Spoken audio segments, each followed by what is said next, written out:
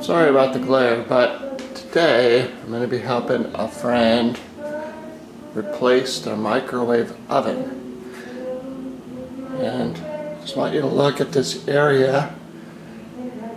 Before I drop this old one out, I want to point out the areas that we're going to be protecting. Microwaves do not weigh a lot, but I'm going to be protecting the top of this stove all the way around, and the countertop areas. And when I set the old one down, I'm going to put it on a countertop.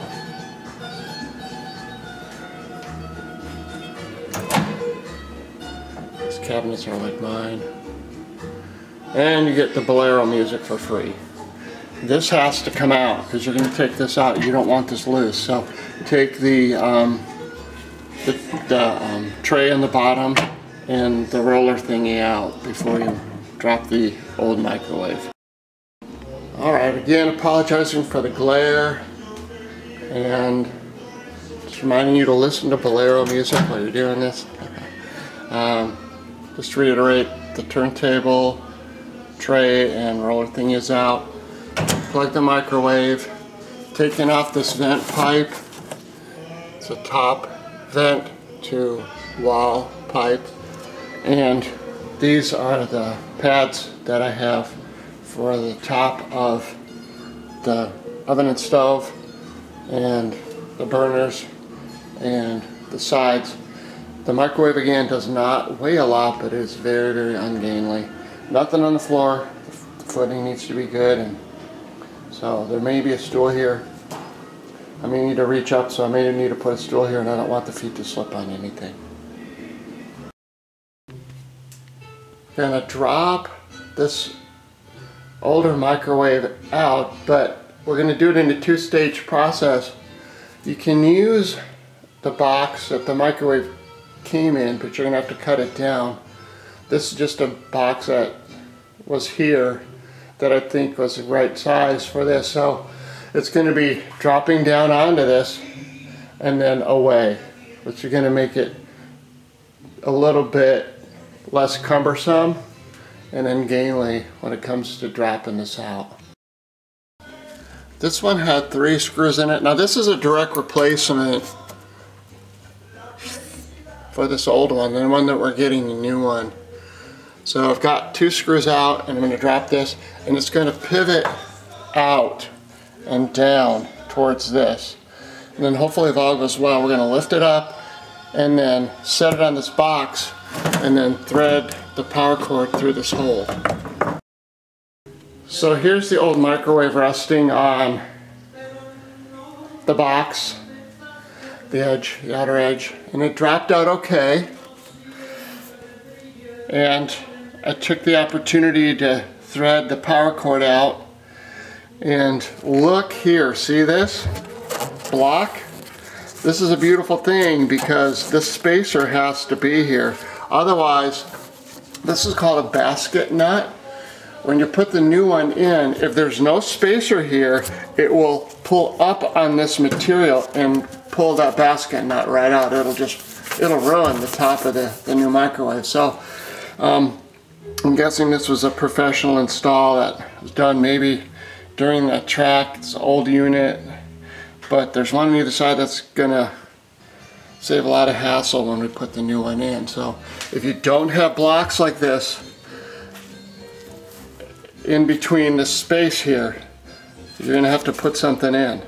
If it's a solid piece of wood, for some reason I don't see how that could be possible, but anyway, just make sure that it's about full dimension. This isn't going to go far, and you can see, I will tell you that those screws going into this basket nut were tight, tight, tight. So it didn't disform them at all, and that means I'm real happy with those spacer or filler blocks. Here's the top of the new one, and here's the top of the old one. Unfortunately, the layout for these screws is not the same. So depending on the manufacturer and stuff, just check that on your own. See if, with any luck, you have the same layout. That way you don't have to drill any new holes. But I'm gonna have to. I love the brackets that they have here. Unfortunately, they're not gonna work for this new unit. These tabs on the bottom don't line up. They're not even close. So this is gonna go, and I'm gonna put a new one in. This is the bottom rail, and so I did put a torpedo level on this.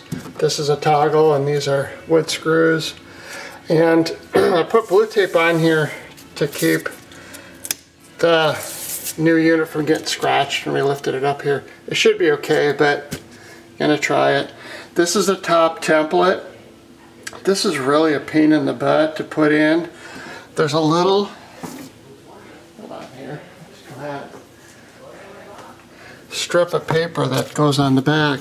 Now obviously I have the hole cut for the vent, and also the power cord, that was already done. But don't forget to cut this little piece of strip, and look at that arrow. Make sure that arrow's right up against the wall there. So we've got blocks underneath there, holes are drilled, and gonna get ready to lift this into place. Couple little touches on this top area before I put the vent in.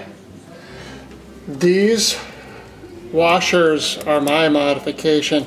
They don't come with them, but I totally recommend them. This is just particle board, so I brought some of these along, and I'm much more confident that they're going to hold with the weight load spread out on these washers. Also, these are the old fastener holes, and these are saw cuts here.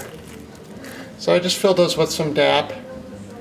If I remember and I'm back in the area someday, I'll fill those, put another coat on. But DAP's really super sticky, and doesn't shrink all that much, so it's white. I just cleaned all the shelf obviously too while I'm up here. I did not really need the blue tape. It didn't scrape that much. Got it in first time, I was so happy.